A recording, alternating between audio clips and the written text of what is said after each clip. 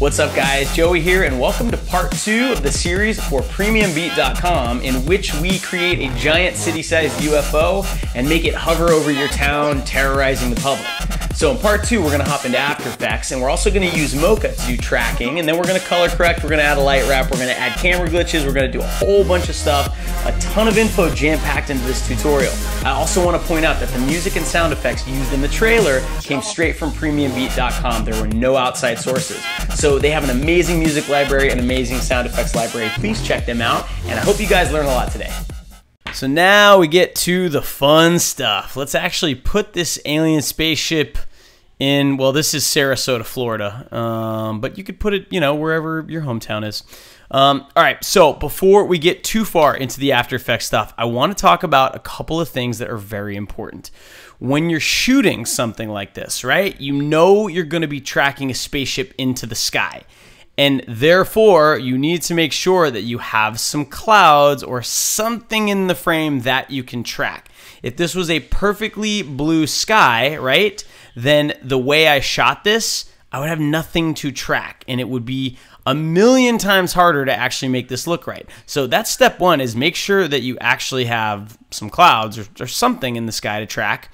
Generally, clouds are what you find in the sky, but I don't know, maybe where you live there's other weird stuff. So that's part one. Part two, making sure the exposure is okay, right? If you're shooting outside and you have bright white clouds, you can see that part of the clouds are overexposed. But I knew that there was enough detail that I'd be able to track. Here's another thing that's maybe even more important. Let me pull up the original shot, okay?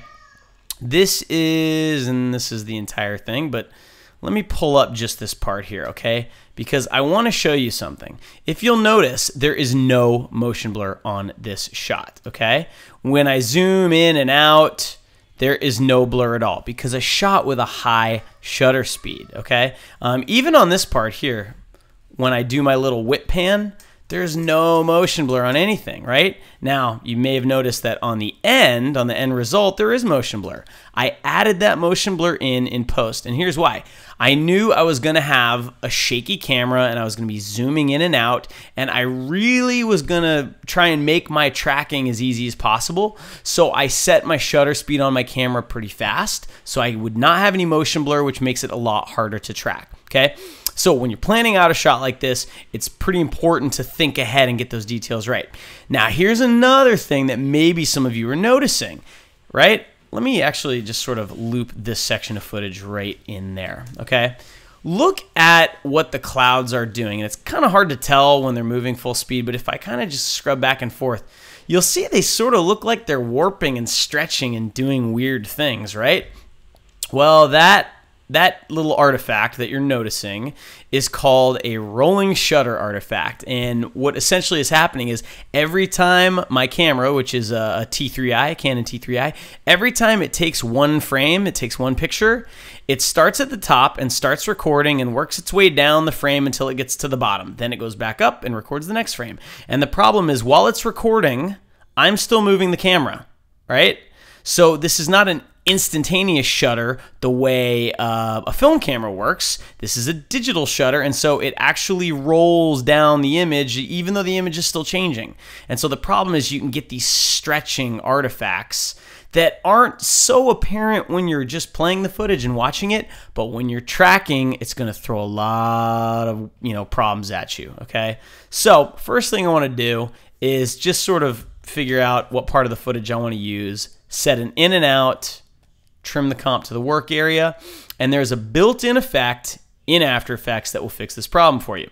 I can't remember what version of After Effects they started including it in, but I'm using CC 2014, and I know it also exists in CC. So if you're using one of those, you go up to Effects, and you've got Distort, Rolling Shutter Repair.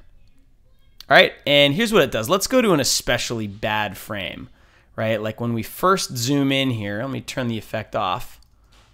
If I go frame by frame, you see like look at that. You can see it. It's stretching it. It's weird. So I'm going to turn that on, and it just sort of undistorts it for me through magic. All right, I don't understand how it does. It just does it through magic. And I'm gonna set the method to pixel motion, which takes longer to render, but it's even more accurate. Okay, and so now if I sort of play through this, there's still a little bit of that wiggle, but most of it is taken care of for you. Okay, so this is step one. You need to remove the rolling shutter. Once that's done, I actually pre-rendered out footage that had the rolling shutter fixed. That's this file right here, rsfixed. Let's make a new comp with that. So this shot here is that shot with the rolling shutter artifact removed already. Okay, fantastic. Next thing I need to do is get a good track on the footage. And if you've seen any of the other tutorials I do on School of Motion that talk about this, I like to use Mocha, which comes with After Effects, and it's an amazing, amazing planar tracker. All right, so let's just select this layer. Let's go up to Animation and say Track in Mocha AE, and this is going to open up Mocha.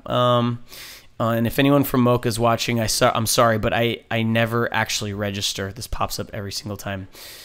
All right, and so when you import a new clip into Mocha, it's going to say import that clip. Where do you want to save it? By default, it saves it in a folder right next to the file. One thing you want to make sure is in the Advanced tab, you want Cache Clip turned on. Okay, and actually, let me set a new project name here so I don't overwrite my old one. And when you have that cache clipped option turned on, the first thing that happens is Mocha is going to read your entire movie, and it takes a few seconds, but it will cache it, and that's going to let you play through and track much, much, much faster. So it's always worth the minute or 2 minutes it takes to cache your clip. So let's talk about how why we're going to use a planar tracker to track this, as opposed to just trying to do it in After Effects or using the camera tracker in After Effects. Okay, so if you've used the camera tracker in After Effects and you can actually make it work, which is not that easy, it's pretty cool, because then you get a camera that you can then place 3D layers around your scene and it will work perfectly. The problem is it can be tricky to get a really good rock solid camera track in After Effects, and this spaceship isn't flying all over the place. It's just pretty much staying in one spot in the sky. So because of that, I don't need a camera track. When you're tracking or doing any kind of compositing, you always want to use the least amount of effort that you need to use. You don't ever want to just do it to do it, because it can take a long time, right? And if this was for a short film and I had 20 shots to do, I'd want to get this shot done as fast as possible so I can move on. So I deliberately shot this knowing there would be a spaceship here, and I would zoom in and look at it, and there you go. Okay, so here's what we're gonna do. I'm going to grab a Bezier tool, and I'm just gonna draw. And what I'm looking for is an area of the clouds that has enough contrast that I think I'll be able to track. Okay, so I don't want to just grab like this area here, but in here there's a lot more detail. So I'm gonna grab maybe this piece, just like that. Okay, and then I'm gonna tell it to track backwards because I'm on the last frame. And it's going to start tracking. Okay, now I am going to pause the record and let it track all the way through. All right, so Mocha is done tracking, and it tracked pretty much just perfectly, and then it got to about here, and when it started to go off frame, it lost the track and stopped. So that's why these frames are red. And I don't really care about that, because this swish pan, this happens so fast that I'm just going to turn the layer off when I don't need it, and I'll turn it on when I do need it. Okay, so now we've got a good track. So the next thing we need to do is set up a surface for that track. So Mocha can output two types of tracking information: position, scale, rotation, like a null object. It could give you just transform controls, or it can give you a corner pin. Because I pan the camera, right? I turn it, right? And the UFO is going to enter from this side of the frame and then move more into the middle, and then I'm zooming, right? The focal length of the lens is changing. This thing enters from the edge of the frame, so there's going to be lens distortion. So the shape of this should be changing a little bit relative to where my camera is and how it's pointing at it. And so a corner pin is going to give me a much more accurate representation of what the object's doing. Okay, so to set up a quarter pin, you have to have a surface set up. So you hit this blue button up here with the S on it, and it's going to give you this blue box, and I'm just going to grab the edges of the box, and I'm just going to sort of eyeball about where I want that UFO, right? You can see it's really big in the frame there, and then it's a little smaller at the beginning. And I'm not too concerned because I know I can adjust this in After Effects, and I'll show you how to do that. But I do want to check my track and see how well it's working. So a good thing to do is select the layer of your track, say Insert Clip, and I'll just pick the logo. And this will let you import the Mocha logo and hit spacebar. And because you've cached your clip, you can pretty much play it and in real time see, yep, that looks good. That really does stick right in there. Cool. That's how easy it was to track. How ridiculously easy was that? So next, go to select your clip, say Export Tracking Data, and make sure the format is set to corner pin. And there's 2 corner pin options. Select the top one. Copy to clipboard. And then we're going to go into After Effects. And I am going to, I'm just going to add a solid layer in there just as a placeholder. We'll call this UFO. And go to the first frame and hit paste. Okay? And what it's going to do is going to copy all of these corner pin keyframes, right? And it's going to paste that solid in there for me. And I can see it's tracked in there perfectly. All right. Next thing I'm going to do is replace that solid with my actual UFO footage. So I'm going to pre-comp this. I'm going to hit Shift-Command-C, and I'm going to leave all the attributes in here. So it leaves the corner pin in this comp. And I'm just going to call this UFO_PC for pre-comp. Now I can come in here, I can delete my solid, and I'm going to bring in my 3D render. Now here's my 3D render, okay? And I'll show you exactly how I import that so you can see and make sure that you don't have any mistakes, because there are some little gotchas with stuff like this. So here's my C4D renders, and I rendered an image and a multipass image. So you'll see here's one set of files. But here's my multipass render. So I'm going to grab one of those, make sure I have open EXR sequence checked, bring that in. First thing I need to do is tell it the correct frame rate, because After Effects guesses 30 frames a second, but it's not. It's 24 frames a second. So I need to right click and say Interpret Footage Main, 24 frames a second. I also need to make sure my alpha channel is set correctly, pre-multiplied or straight. Now, this is a setting that you set inside Cinema 4D, and I set mine to pre-multiplied, so that's what I'm going to leave it at and hit OK. I can now drag this UFO down here, and you can see all that's happening in this animation is it's rotating very slowly. Okay, there you go. And that's it. Now let's come here, and now you've got your UFO tracked into your shot. All right, and if you're happy with it, then you're done. Okay, but what if you want it to be a little bigger or a little lower or something like that? The built-in corner pin effect doesn't give you any control. It doesn't let you adjust anything. There is a better effect in the distort menu called CC Power Pin. Right? And there are some cool scripts that you can download that will actually let you create the power pin effect instead of the corner pin effect. But if you don't have them, this is an easy way to fix it. What you do is you go to the first frame, put keyframes on top left, top right, bottom right, and then hit U on your layer to bring up everything. And all I'm going to do is I'm just going to copy upper left, paste to top left, copy upper right, paste to top right. And just as quickly as that, you've transferred these keyframes to the power pin, and then you can delete the original corner pin, right? And you get the same result. The difference is with the power pin, you get some extra options. You get this expansion percentage, right? So let's say I decide this is too small. I want that to look bigger, right? I can expand the top, left, right, and bottom by the same amount. So let's say we expand it by 10% in each direction. Now this is 10% bigger, but the corner pin still works perfectly. Okay? Beautiful. And I could actually go into my UFO pre-comp and lower this a little bit if I wanted it to be a little bit lower in the sky. Okay? I want it to be a little bit higher, so let me go back in there and just raise this back up.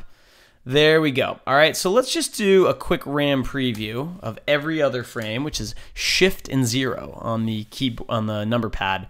Lets you preview every other frame and just see how this track is working. Make sure everything looks good. All right, and you can see that that UFO sticks in the sky perfectly. The track worked great. So we are, we're about a third of the way there already, and it hasn't been much work yet. So we spin around and we see the UFO. There it is. Now, first of all, we don't see the UFO. We shouldn't really see it until maybe this might be the first frame. So I'm going to move the UFO, I'm going to move the start point of it to that frame, and then I'm going to scoot the layer over. Okay? And so now let's just double check. When we go backwards and forwards, does it look like the UFO just pops into place, or does it look like it comes out of the side of the frame? And you may want it to start to peek out here, and then you'll see it, right? Maybe we should see it one frame earlier. So what I'm going to do is I'm going to slide. I'm going to hit Y, right? Y brings up your pan behind tool, and I'm actually going to slide this layer back a little bit. And you can see it's leaving the keyframes where they are, but it's sliding the actual layer. And so I can have it up on that one frame. It doesn't look like it's in the right spot on that frame though. You see how it jumps, right? So on that frame, the corner pin is wrong. So what I want to do is actually just kind of fake this. So I'm going to delete all of the keyframes that are bad, right? And so on this frame, it's there. I'm going to put a position keyframe on the layer, and then I'm going to go back one frame, and I'm just going to manually kind of nudge this thing where I think it should go. It should be kind of on the edge of the frame, kind of up here. And I'm just going to jump back and forth until it looks right. All right, so manually getting that first frame in there. Perfect. Okay, so now we've got the track. Let's start working on the composite. So the obvious thing is this thing looks really, really dark, and it doesn't match the colors and all of those things. So one of the things that happens as a cue, right, to tell you how far away something is it is called distance fog. So this kind of goes back to like Design 101. If you want to tell the audience something is far away, you can make it smaller. And if you have perspective, you can place it, in perspective so that it's clear that it's further away.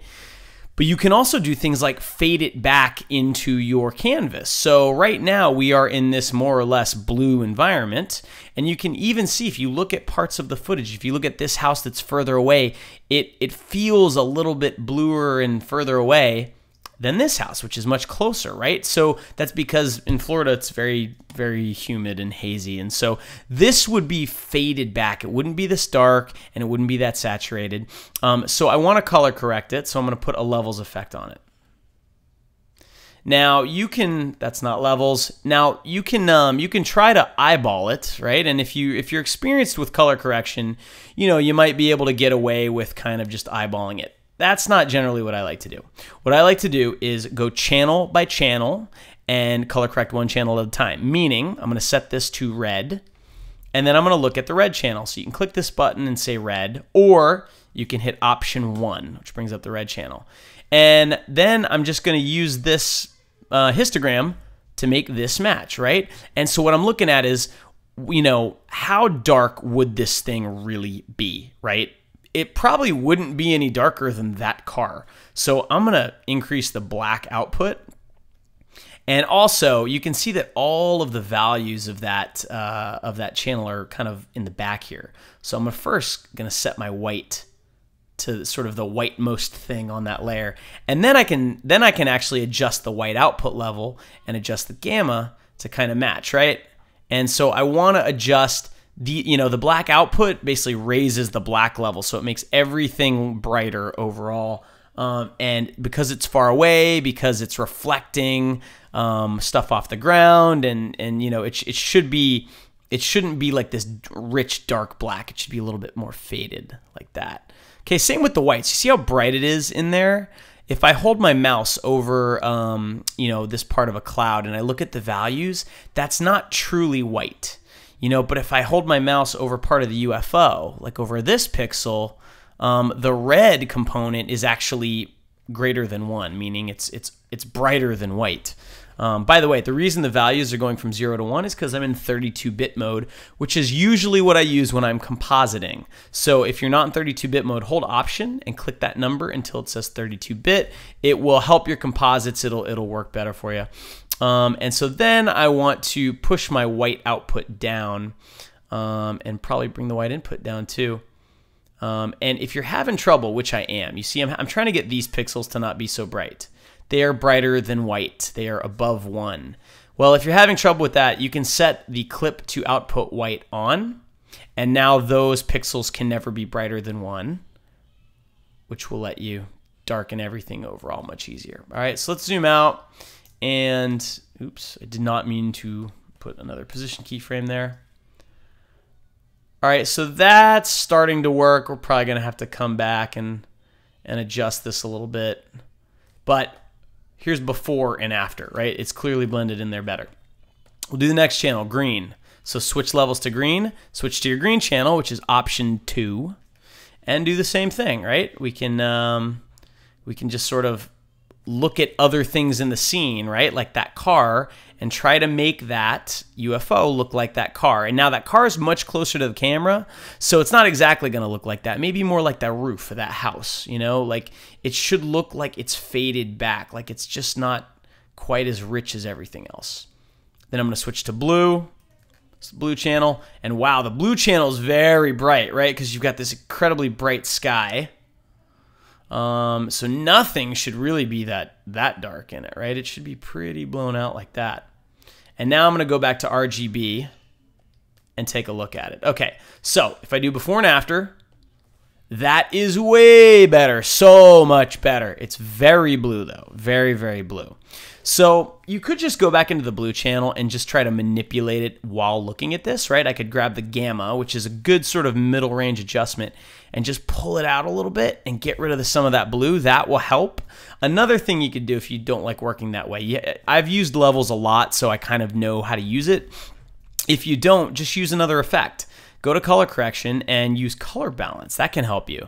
And that way you can literally pull blue out of the midtones, for example. You can just pull some of that blue out, right? And you can see that now it's sort of balanced out the colors of that UFO, and it's sitting in that scene a lot better, right? Now, one thing, maybe you guys noticed it, maybe you didn't, but when I zoom in, the brightness of the scene goes down. The reason for that is because I'm using a very cheap lens, the one that came with the camera, and a lot of zoom lenses, they actually, you know, they change the f-stop when you zoom. So they actually change your exposure. So I'm gonna have to manually kind of mimic that because I color corrected this for the wide shot. When we zoom in, it's gonna have to get a little darker. All right, so let me show you how I did that. I'm just gonna use another levels effect actually. And I'm going to call this zoom adjust. I'm just renaming my levels effect. And I'm going to go forward until right before we zoom, right there. I'm going to set a keyframe on the histogram. Then I'm going to move forward till we stop zooming, which is right about there. And now I need to darken this thing, right? So I'm going to start by just adjusting the gamma, darken it a little bit. And I'm also going to bring the black level down so it washes out even more. And I'm going to bring the white output down too. All right, and let's see here. What do I want to do? I want to hit U to bring up all my keyframes, but I want to close down the power pin. And I'm going to hit the J and the K key to jump between these two keyframes. And what I want to do is look at this frame and look at this frame and try to figure out if they are matching. And the truth is they are not matching at all, really. Okay, so this is going to have to get a lot darker than that. Let's see, and a lot more washed out too. There we go. All right, so now I'm just going to sort of play through that and see what that looks like, right? And this part was actually pretty tricky to do in the demo. I also want to set these to easy ease. There we go. And what I'm trying to get is I'm trying to get that zoom to happen where I don't really see much of a shift. Okay, so it's kind of a tricky thing to do, and it took me a while to really get it to look smooth. And I may actually want to move this keyframe over a little bit. And really this part, I just had to play this a whole bunch of times and stare at it to figure out what was working and what wasn't. It also looks like it starts to get a little bit brighter right after this, right? So I may want to put this keyframe here, and then let's go back a couple of frames, put a keyframe in the histogram, and then move that keyframe back here so it'll get dark and then bright again. All right? And that's not bad. I think with all the other effects that we're going to add on top of it, that's gonna sit in there pretty well. Cool.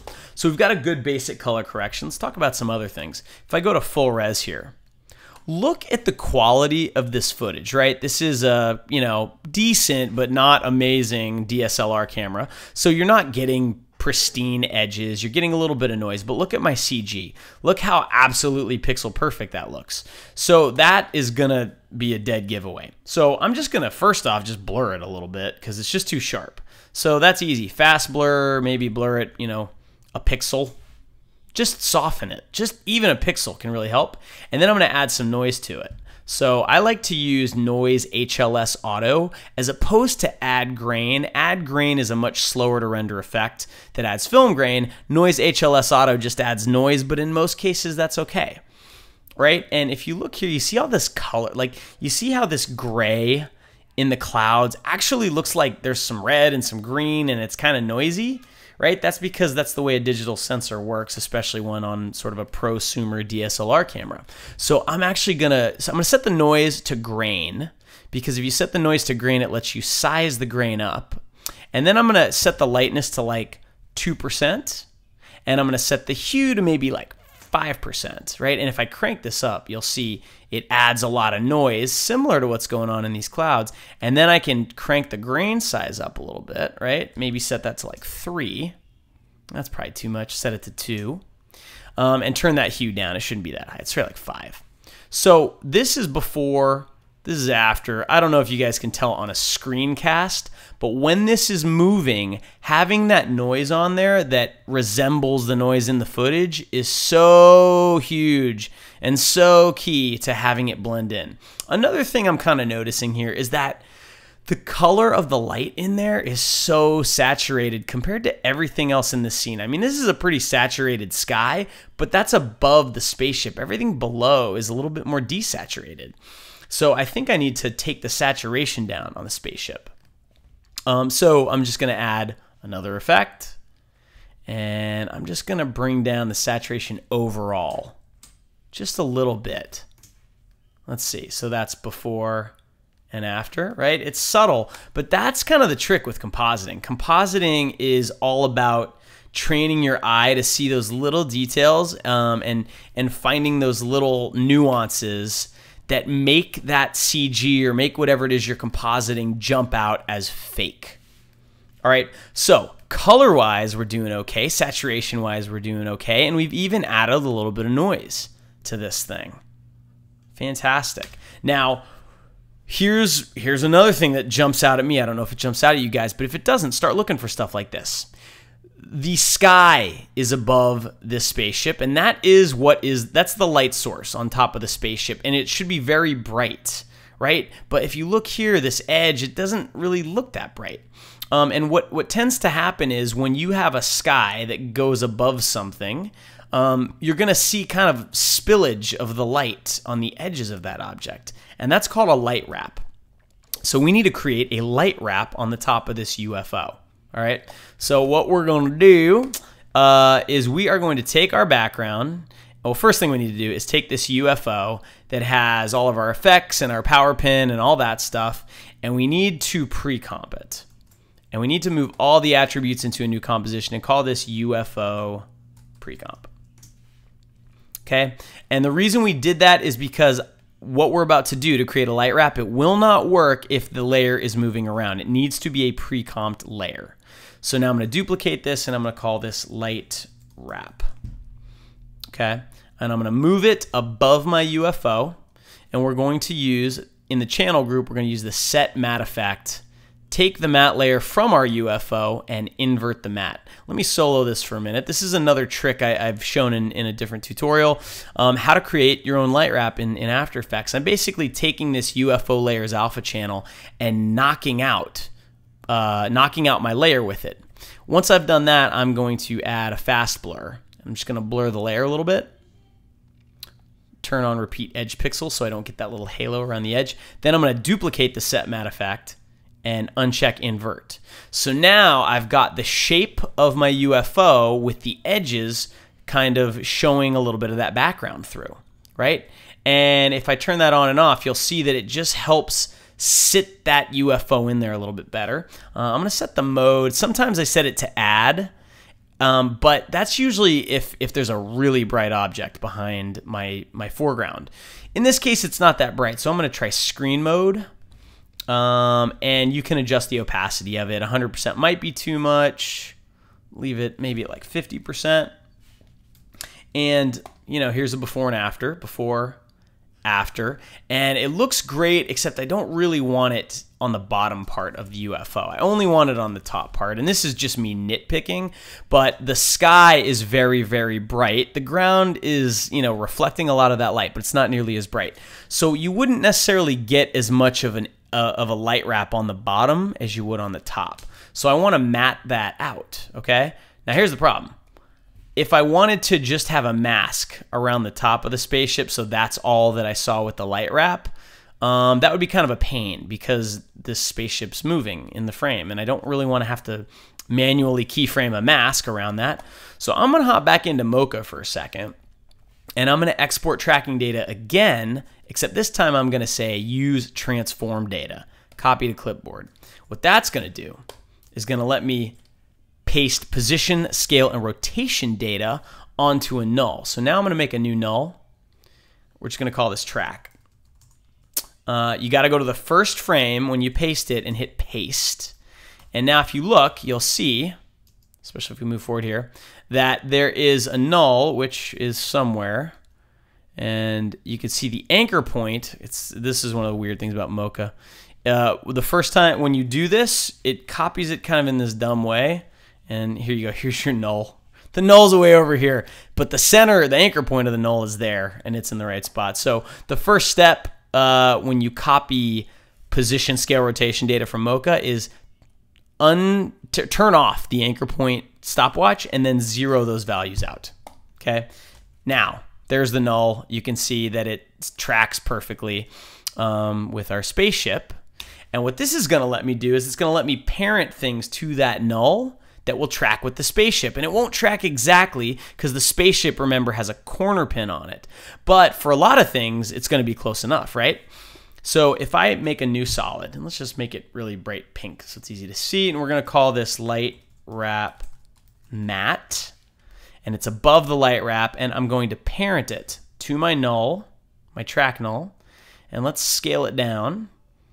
All right, and rotate a little bit. And here's what I'm going to use it for. I'm going to draw a mask on this layer that will matte out, so I only have the light wrap on the top of my UFO, but because I have this nice little null, my matte is going to track with it automatically. So it's pretty slick, saves you a lot of work. So let me set this temporarily to an adjustment layer so I can see through it. Let me scale it up a little bit. And I'm just going to grab my pen tool, hit G, and I'm going to just draw a mask only around the top like this, okay? Turn off the adjustment layer. And now I can set my light wrap to use that layer as a matte. And then I can feather this mask too. I can just select the layer, hit F, feather that maybe 50 pixels. And so now if I turn this alpha matte off, you see we get the light wrap on the bottom. And as soon as I turn it on, that goes away, and now the light wrap's only on the top of the UFO, and it's just that little 2% detail that helps it sit in the scene a little bit better. Awesome. Cool. All right. So we now have a UFO in the scene, color corrected fairly well. It still might be a little bit dark, right? And so now I could just do an overall color correct, right? Remember, our color correct is actually buried now in this pre-comp here. But that's okay, because we're working in 32-bit mode, you're not going to lose any quality by just stacking color corrections, right? So I could just add another levels effect here, and I'm just going to bring the black level up a little bit more, just so it's a little bit more faded back. And I'm going to go into the blue channel and just add a little bit more blue in too, just a little, right? It's a subtle little shift there, but that's going to help sell it. Cool. So now let's talk about how to add the motion blur back in. The way I do it is actually it uses a third-party plugin, but it's one of those plugins that, you know, if you're serious about being an After Effects artist, you're probably just going to have to pony up and buy at some point. It's not that expensive. Let me pre-comp this whole thing and call this UFO tracked. Okay. With this whole thing pre-comped, I'm going to select that layer and I'm going to put an effect on it called Real Smart Motion Blur. Okay? This plugin is amazing. What it does is it looks at a source and it compares one frame to the next and adds motion blur to it. And it does it pretty quickly and it does it really well, right? Let me go back a few frames here and let's just do a quick RAM preview, and you can see that even with that really fast swish pan, it adds motion blur in, right? And because now it's adding the same motion blur to my footage and to the UFO, it is really gonna help settle that thing in there, right? That's another good compositing trick, is affect your footage and your CG the same way, right? There we go. And now there's motion blur and it looks more natural, and we're really helping sell the illusion here. Awesome. Okay. So now I'm going to go back into my tracked comp here. Now let's talk about how we can get some cool kind of heat distortion, smoke coming out of this thing. Okay. So what we're going to do is basically create a displacement map, and we're going to use fractal noise to do it. So I'm going to make a new comp. Let me just come up here. I'll make a new comp, and we're going to call this smoke noise. And I'm going to make a new layer. We're going to call it noise. And I'm just going to put a noise fractal noise effect on it. There it is. There we go. All right, now fractal noise is one of the most versatile plugins that comes with After Effects, can do all kinds of neat stuff. And there's a whole bunch of different types of fractals it can create. And so, you know, it's a good idea if you haven't done this, just kind of look through and just like look and see what kind of interesting results there are, right? There's a lot of different types of noise. Some look like smoke, some look like, you know, weird electricity stuff. You know, I kind of like this smeary one for some reason. I thought that was interesting looking. And you can, if you play with this evolution setting, you can kind of see it almost looks like a swirling liquid or something. And I thought that might be interesting to use as a displacement map. And here's the brilliant thing, is we can change it whenever we want.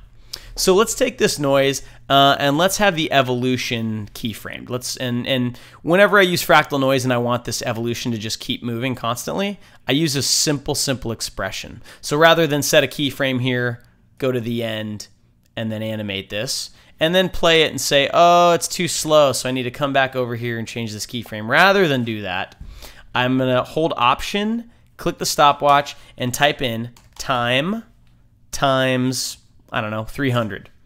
Right, now I can RAM preview it and say, oh, that actually feels pretty good, but if it didn't, I would just come in here and change this number. All right, and this will ensure it moves at a constant speed forever. The other thing I want to do is I want the noise to be moving down, because this is going to be like smoke or heat or exhaust coming out of the UFO. So it needs to be moving down. The way you move it down is using the transform tool here. And you can offset the turbulence using this property, right? And so I just want to offset it down like this. So again, you could set keyframes and do it that way, or you could use a simple expression. So let's hold Option and click on this to open up an expression box. And let's just say, so again, this if you're not familiar with expressions, there's several tutorials on my site that deal with it, schoolofmotion.com.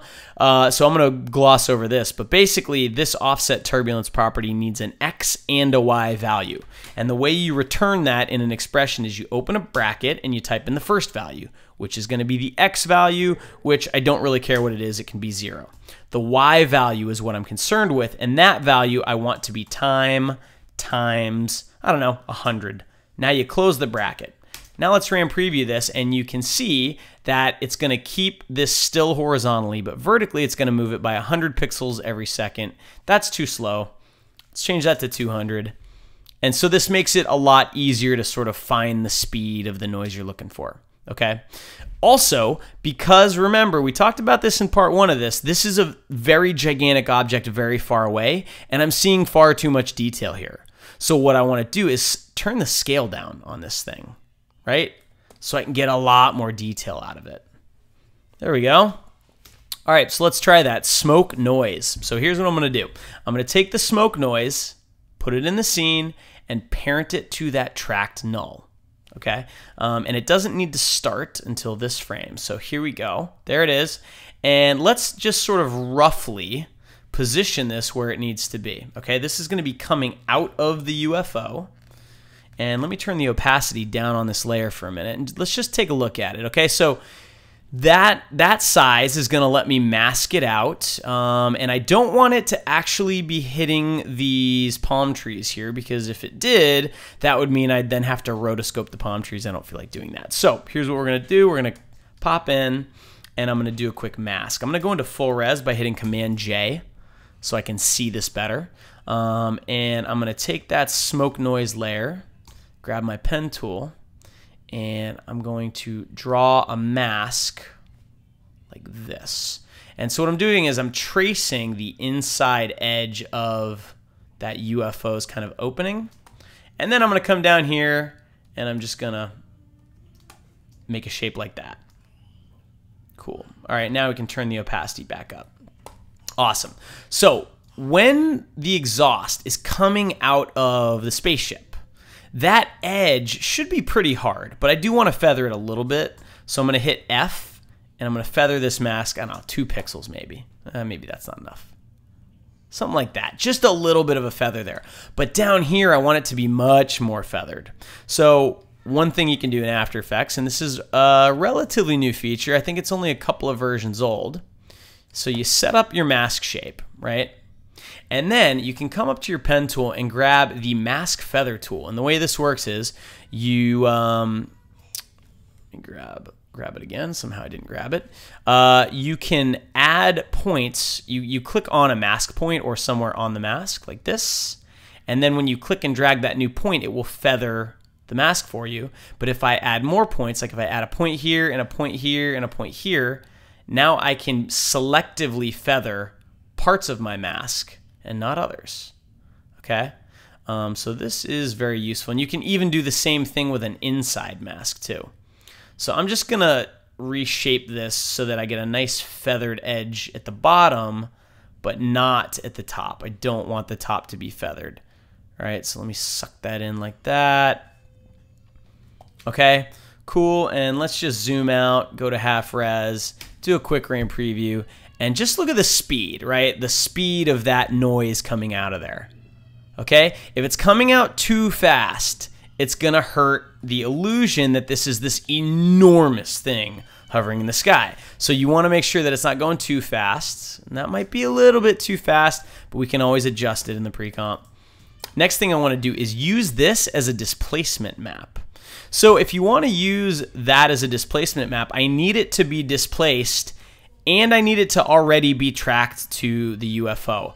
So which means I need to pre-comp this. It's the same reason when we made the light wrap, we had to pre-comp the UFO. So I need to pre-comp the track null and that noise layer. So I'm gonna duplicate the track null and I'm gonna select track 2. I'm gonna parent smoke noise now to that duplicate. And now I'm gonna select both of those and pre-comp it and call it smoke noise pre-comp. Right, and so again, now this pre-comp, it has no keyframes on it, but the smoke moves around on screen wherever it needs to go, which means now I can use it as a displacement map. So let me turn this off for a minute. And what I'm gonna do is I'm gonna add an adjustment layer called Distort. So this will just go over the entire comp, make an adjustment layer, and I'm gonna use an effect in the Distort group called Displacement Map. Displacement map takes any other layer and it literally displaces pixels by whatever amount you tell it based on the luminance or the red channel or the blue channel. I'm going to use the luminance for both horizontal and vertical, and I'm going to tell it to use my smoke noise PC. And now it's all set up to distort. And so let's zoom in. And if I just sort of play this, you can see that it's shimmering a little bit in there, not very much. So let's turn this up to 10 and 10. So it'll distort more. All right. And now I'm going to zoom out. I'll just do a quick RAM preview and let you guys take a look at this. So what's happening is it's using the black and white value of that smoke noise layer, which remember is a pre-comp where we tracked a fractal noise layer to the UFO and there's animation on it. And so as you watch it, you can sort of see that it's pushing. It's cool. You can actually see that the distortion is moving sort of down, okay? And it just sort of helps. It adds a little atmospheric something. The other thing I did was I duplicated my smoke noise layer and I turned it on so you could see it. And then I set it to screen mode. And I'm going to color correct it a little bit. Let's put a levels effect on there and crush the blacks a little bit, right? Like this. And because we're in 32-bit mode, when I crush the blacks, I'm actually darkening the footage underneath it, which I don't want. I just wanted to use screen mode to get rid of the black. So I need to make sure I clip my output black and turn that on. Okay, so now I can't darken the footage, but I can just hide parts of the smoke. And I could blur this layer a little bit. Let me just put a little fast blur on there like that. And then let me turn the opacity down a little bit. So now it's just going to let you see a little bit of that texture that's in sync with your displacement map. And it's going to sort of resemble like, you know, a little smoke or steam or fog or something coming off of it. And I probably crushed those blacks a little hard. I don't want it to look too fake, so let's bring that back a little bit. Yeah, there we go. Maybe more like that, okay? And let's do a RAM preview. So now, you know, you've got your displacement map. You're seeing a little bit of the steam come out, and everything's color corrected. You've got a light wrap. You've even got a comp set up to put motion blur on this. So what are some of the finishing touches that we're going to need to do? All right, well, first let's let this RAM preview finish.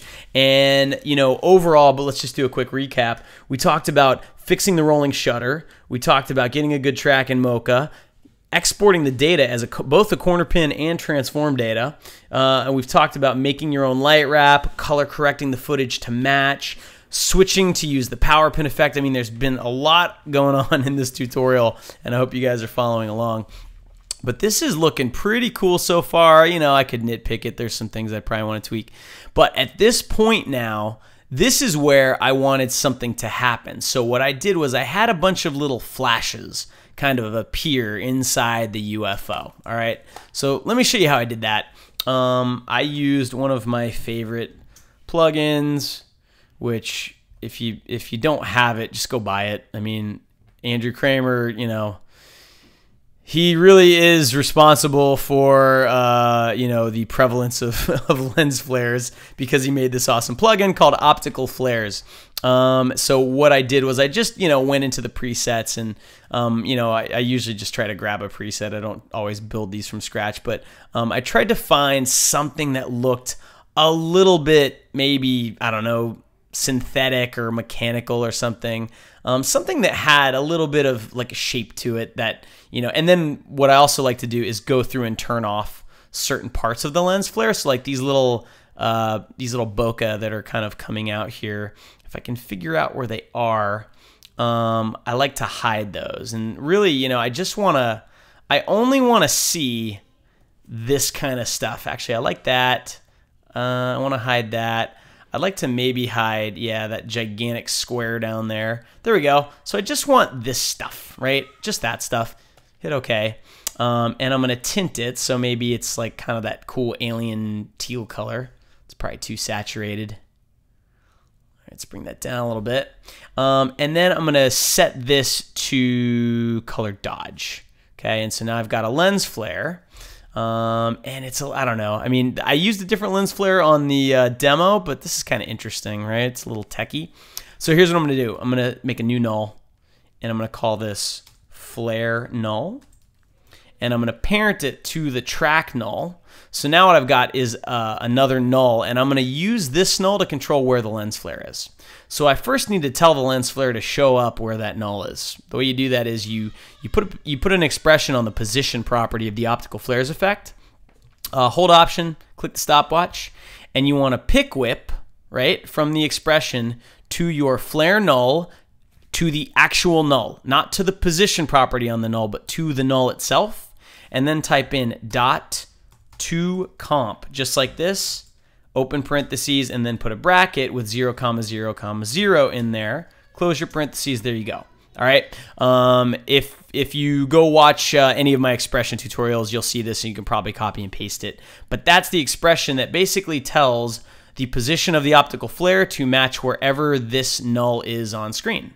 All right. And so what's cool now is, let's say I decide that right about here I want a quick little boom, boom, boom flare. Well, what I could do is put a position keyframe here and then hold Command and Option, click, and make it a hold keyframe. Then on the next frame, move it over here. On the next frame, move it here, right? And now I've got a cool little three frame like flash. Now, in addition to moving the flare, what I'm going to want to do is adjust the brightness too. So let me set the brightness to 0, all right? And put a keyframe there, hit U, and set that to be a hold keyframe, and just scoot it way back here. So on this frame, I want it to be, I don't know, that bright. Then it jumps, and now I want the brightness to go down a little bit. Then it jumps again, I want it to jump back up, and then on the next frame, I want it to go back to 0. And so by using hold keyframes and using this null, you can get these cool little flashes, right? And if that's, you know, if it feels too quick for you, which it might, it feels a little bit fast, I may want to add, you know, add a couple extra moves here, right? So take the null, move it back over here, move it over here, move it back to the middle, and then come to the brightness and have it dim down a little bit, have it get really bright, and then dim down a little bit, and then go to 0. Like that, okay? Cool. So now you get this little flashiness, and it's like jumping around, and you could really, you know, you could even push it further, have the null really like move to the extremes of this. The more jumpiness you get, the more violent it's gonna feel, because this is supposed to be this enormous spaceship, right? So when you see stuff like that, now, one thing that's kind of hurting it is the scale of the lens flare. It's so big, you know, and again, things are very small when they're far away. And it's not really supposed to be a lens flare. It's just sort of a techy, lighty, glowy thing. So I'm just going to turn the scale down a little bit. Not that much, just a little bit, and see if that helps. Yeah, that works better now. Cool. Greatness, all right? So I did this, and I had it happen a couple of times. And then at the end, I had it happen one last time and really blow out, like really start to blow out the frame like this, okay? So let's talk about what I did next. So let's hop into our, let's go up one level, all right? I'm gonna hit Tab to bring up my flowchart and go up one level to this comp, and this is the comp, remember, has Real Smart Motion Blur on it. So I'm getting motion blur on all this stuff too, which is cool. So in this comp, the other thing I did was I color corrected my footage, and I like to use a plugin which just sort of, it's an awesome time saver and it's really fun, and it is called Red Giant Looks. And if you've never used it, it is such a fun plugin. I highly, highly recommend it, and it lets you just sort of, you know, just try out a bunch of different looks like this, like, oh, that's cool, but it's a little bit blown out, so maybe I'll just adjust it a little bit. You know, I'll bring the lift up a little bit, bring the gain down. I mean, you can really go crazy with this plugin, and I love it, but it doesn't come with After Effects, and maybe it's not, you know, maybe it's not an option for you. So I'll also show you some tricks I use to color correct stuff just using built-in. So I've got an adjustment layer, and I like to use curves to kind of get a little bit more contrast out of it, right? And this shape, this S curve, this is sort of mimicking the way film actually captures light. You know, there's usually like a little bit, you know, it's a little bit darker in the blacks, and then it kind of levels out, and then it captures the whites even a little bit brighter, and so it just gives you a little bit more contrast, right? And I'm going to kind of go back and forth between a few frames because I don't want it to get too bright and blow out the clouds. And let's push the mids down and maybe push the blacks up a little bit. And there we go, right? So now I've got like a nice basic contrast. Now there's an alien spaceship over the city, right? And the colors are just very neutral and bright and sunny. So another thing I like to do is use my color balance effect. And add or take away color. So, you know, let's say we wanted this to feel really creepy and alienish. What I might do is push some green into the shadows and push some, and then remove some red from the midtones, right? And probably desaturate it a little bit too. So let me actually also add hue and saturation effect. Okay, and I want the hue and saturation to happen before the color balance. And really, I'm just adding green and I'm adding an unnatural color and I'm taking away natural colors, right? Like there's automatically a lot of blue in the highlights because we're outside and there's a blue sky. So if I subtract blue from the highlights, it's going to bring in sort of less natural colors. And so if I turn color balance on and off, you can see that it gives it kind of a little cast. You can also go into the hue and saturation, and if you have a predominant color like this blue sky, go into your blues and you can desaturate that a little bit, or you could even push it and make it go a little bit teal, right? Even push a little bit of green into it. And desaturate a little bit. And so you can just use, I mean, these are really the three big ones I use: curves, hue, saturation, color balance, and of course levels I use a lot too. And just using those, you can really change the tone of your piece. And because I've color corrected the footage and the UFO and there's motion blur on it, and I've color corrected it all as a whole, it's just one more layer of glue to help hold this composite together. Right? And then, you know, it would not be a Joey Cornman composite without adding a vignette to it. I literally do this, I'd say, on 99% of the things that I produce. I usually just use an adjustment layer with levels where I'll push the levels a little darker. And then I'll grab an ellipse mask like this, and I'll invert it and feather it. And there's your quick and dirty vignette. And so now we've got a color-corrected, vignetted, motion-blurred, tracked, light-wrapped, heat distortion. You know, there's a lot going on. We've even got a few lens flares that are acting like these little flashes, right? So let's hop forward in time to where those flares happen, and I will show you the last piece of this, which is how I did my little glitchy effect. All right, so here we are. This is where those little lens flares happen, right? So this is where I wanted it to capture that feeling, like you've seen this a million times in movies, where the aliens do something and all of a sudden all the electronics go crazy. And so that's why I wanted the glitchiness. I wanted it to be like, uh-oh, the video camera is messing up because the aliens are using their weapon, right? So there's a million ways to make a glitch effect in After Effects, and there's a lot of tutorials about this too. So don't just do it this way. There's 10 million ways, but I just did it this way because I thought it would be nice and easy to control. I made a new comp called Noise, and I'm going to make a new layer called Noise, and we're going to use Fractal Noise again. All right, I told you Fractal Noise was versatile, and now I'm going to prove it. So I'm going to set the noise type to block. And it's going to make this very pixely, interesting looking noise. And I'm going to go into my sub settings, and I'm going to turn sub influence down to 0, and watch what happens. It keeps the overall big noise, but it gets rid of all that extra kind of transparent noise in there. Okay, so now I've got this very pixelated looking thing. And what I want to do is I want to have it jump around a lot. So if I animate the evolution, you can see that you can have the evolution change slowly, but I want it to happen really quickly. So what if I just hold Option, click the stopwatch, and type in time times 5,000, right? If I do a little RAM preview of this, you can see now I've got this crazy jumping pattern, right? It changes on every single frame. So I'm also going to scale this up a little bit. All right, let's go back to our transform and scale this up. Okay, so I have big chunky noise, and I'm going to turn the contrast up too. There we go. Then I'm going to duplicate the noise, and I'm going to set this copy to screen. And on the copy, I'm going to scale it way down like this.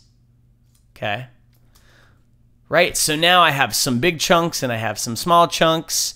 And I could actually set this to add. Sorry, here we go. Add. And by setting it to add, it's actually, because I'm in 32-bit mode, it's going to brighten and darken certain parts.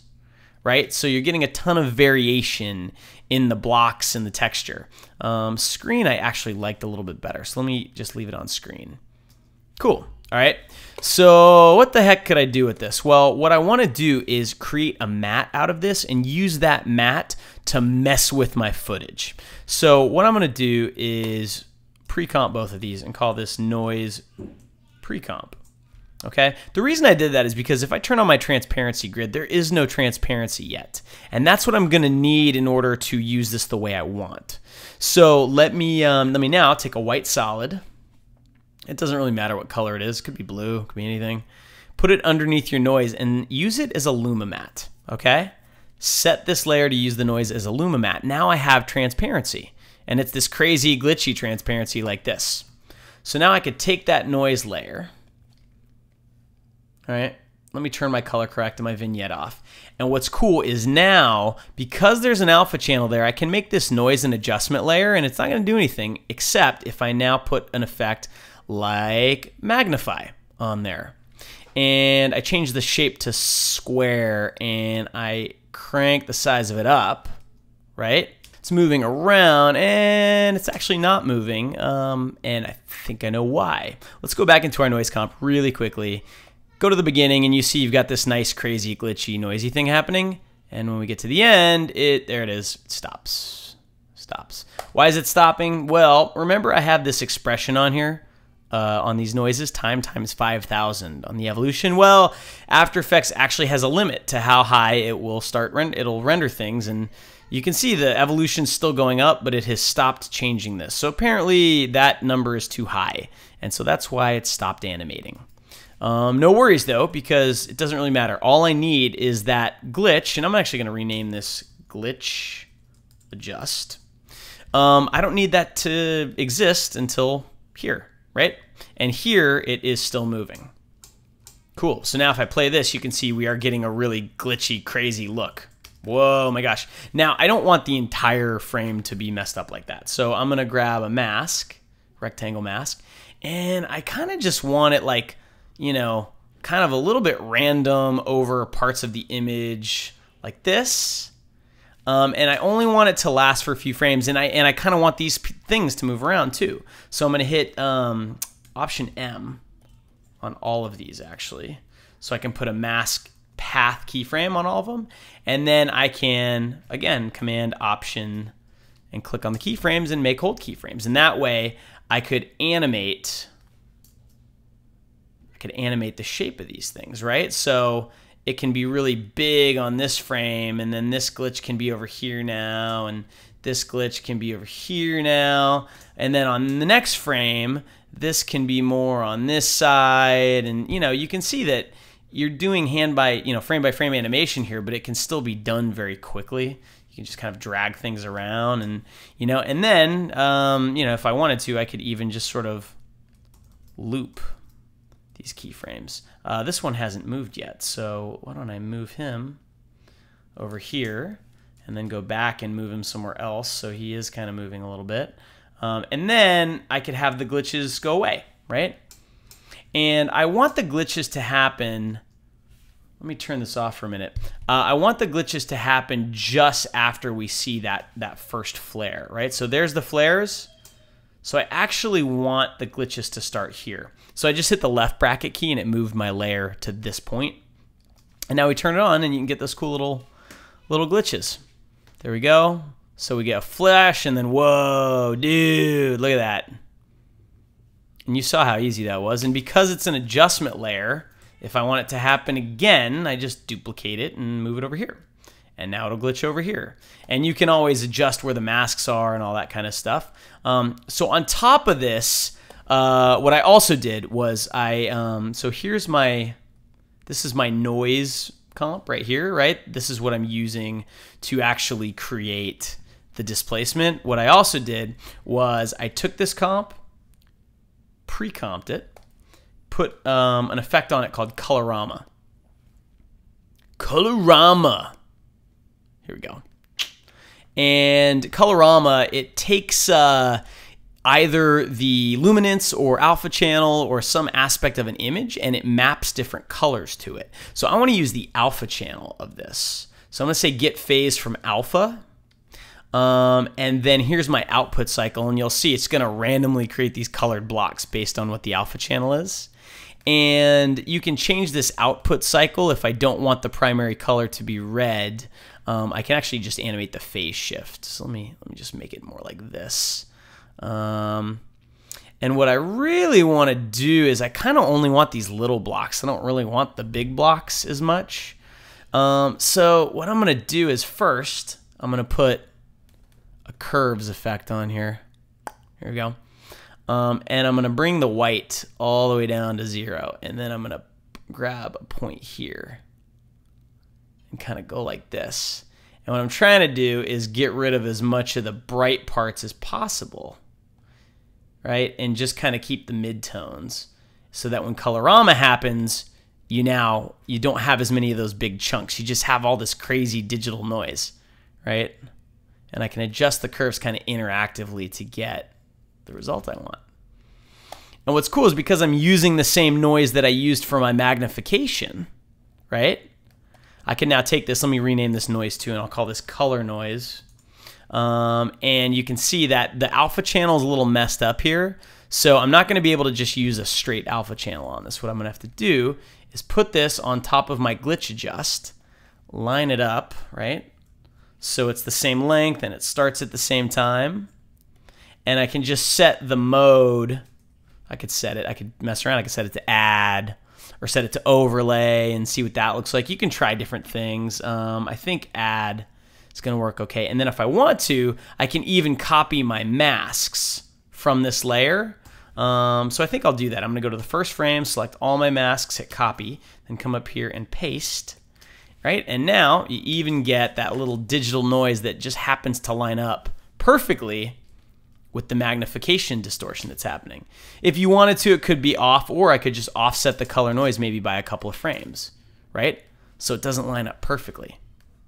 And now you've got this neat little digital, H.264 mess up glitchy thing with not much effort that you can totally adjust. And if you don't like these colors, change them. Go into the Colorama and pick what colors you do want. And I don't know if I want them to be that, I want them to be a little more transparent. So there you go. With that, I think that is going to be the end of this tutorial. We have gone through so many things in these last two videos. We modeled a UFO. We talked about UV maps, texturing, lighting, using HDR, rendering, creating greebles, and then we've talked about tracking and adding motion blur and removing rolling shutter. And oh my God, this is like possibly the most jam-packed two tutorials I've ever done. So first of all, thank you so much to Premium Beat for asking me to do these. These have been so much fun. I really hope you guys got a lot out of them. Check out Premium Beat's sound effects and music collection. It is amazing. All of the sound and music that I used on the demo for this came from Premium Beat directly. I did not use any outside music or sound effects, and it is super affordable. I highly recommend them. And if you like these tutorials and you want more like it, also please check out schoolofmotion.com, my own site. I have a lot of stuff on there, and I know I'm going to be partnering up with Premium Beat a lot more. It's a great company, great bunch of guys, and I look forward to showing you guys more cool stuff just like this. Thank you very much. I want to thank you guys for watching. I hope you learned a lot, and please check out premiumbeat.com if you need stock music or sound effects. Super affordable, but super high quality. I can't recommend them enough. And if you like tutorials like this, please check out my site, schoolofmotion.com, where there's a lot more content just like this. Thank you guys so much. I'll see you next time.